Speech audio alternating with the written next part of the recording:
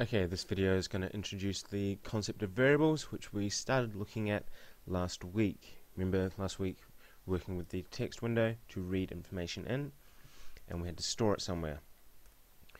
Now, the objectives of today's lessons are to be able to use variables in a program. Remember, variable is something that can change, but we can give it a name so it will store the information. And then we're going to draw different shapes using turtle graphics, similar to what we did in an earlier lesson. But we're going to add in a few extra sort of features related to the text window so that we can read information in from the keyboard. Now, if we go back, remember we looked at drawing a square and we wanted to get the turtle to draw the polygon, whatever polygon we chose. So remember, if we started here, we'd move forward 100, turn right, or turn 90. So turtle dot turn bracket 90, and then move 100 again. If we finish it off, another turn right, move forward, another turn right, move forward. So there's the pattern: move, turn, move, turn, move, turn, move, turn, and we repeat that the number of times in the circle. Sorry, in the shape. So we've got a bit of a recap when I'm drawing a square. First thing we want to do is basically change the size of the window. We can do that with graphics window.width equals 400. And then graphics window.height equals 400. So that makes a perfect square of 400 by 400. Then we want to start at 100, 100. Note the little apostrophe here in the green bit, that means it is a comment. And we can do turtle.x, so the x position on the screen equals 100, and turtle.y is 100. Remember, the top left corner starts at 0, 0. So if this whole screen was 400, so we'd have 400, 0. Bottom right corner 400, 400, bottom left 0, 400. So we have all our different positions. Now we can make the turtle face right, doing turtle.angle equals 90. Remember, straight up 0, right 90, 180 is going down, and to the left is 270. So what we're going to do is just have a quick little look at this code and what that bit does. Note we've got the code. Remember, the first thing we need to do is a bit of a save as, and make sure every activity, give it a new folder name, and make sure the file name is test app. So we've got the program right there. We're going to run it. What we notice is the window's changed to 400 by 400, but I haven't actually started drawing anything, hence we can't actually see the turtle. So now we need to add in the code for drawing a square. Remember, we have this concept called the for loop, which allows us to repeat. So we can go for I equals 1 to 4. Remember, 4 sides. Turtle.move, we're going to do 100, and turtle.turn right. Now let's add that. Now you could use the turn left and turn right. I'm just going to use the turn and allocate it 90 degrees. So once again, save, run. We've got the turtle moving around, nice and quick. 1, 2, 3. And 4 sides. So the next step is obviously going to be changing the angles. So now what we want to do is look at make it a bit more flexible, so that at the moment we've written all the code and it only follows one process. We need to work on getting the turtle to change what it's going to do depending on the input we give it. So we're going to tell it what sort of polygon to draw. And to do that, we're going to ask the user how many sides they want the polygon to be, and then put in a bit of a formula or a calculation to work out what angle the turtle is going to be working through, and then how long to make each side so that the polygon all fits on the screen.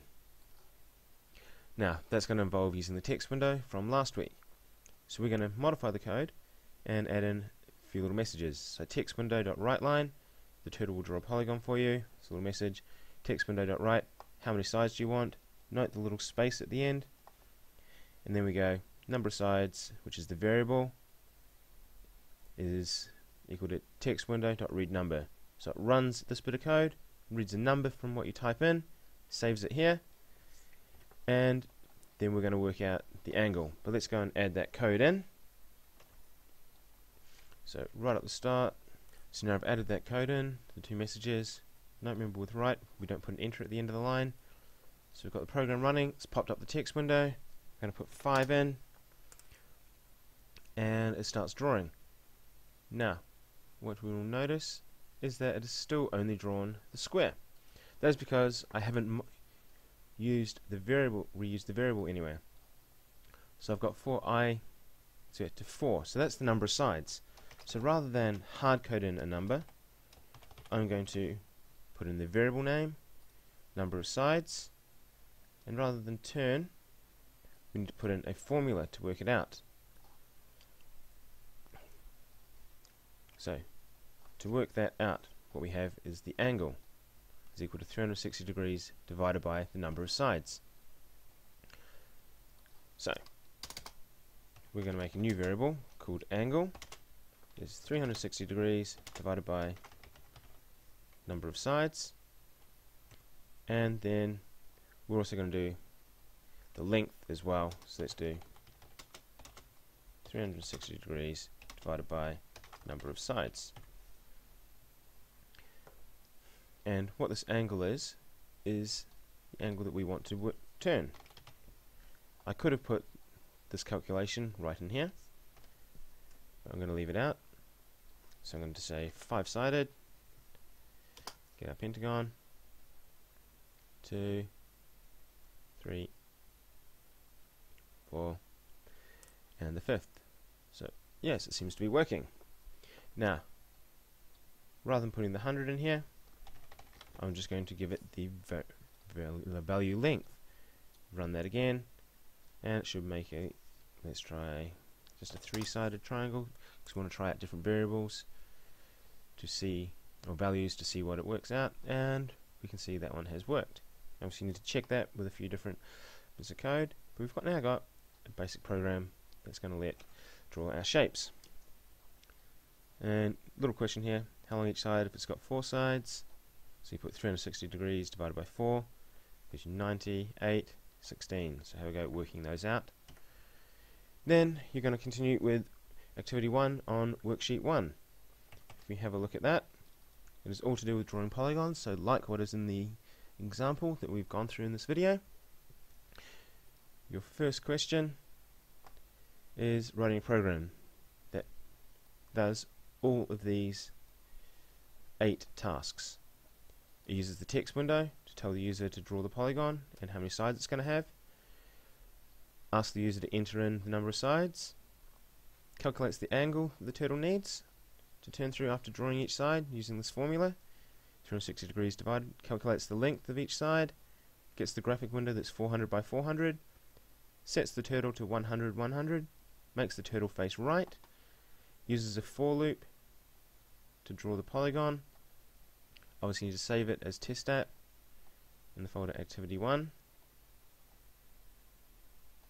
And then we have a few other bits. So the extension activity, similar ideas, but you're going to read in more things than just the number of sides. You're going to get the color of the pen and the width of the pen.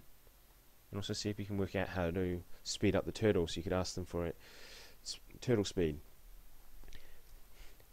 Have a go with this. You might also want to try adding in a few of the other bits that we've looked at in the past. Good luck.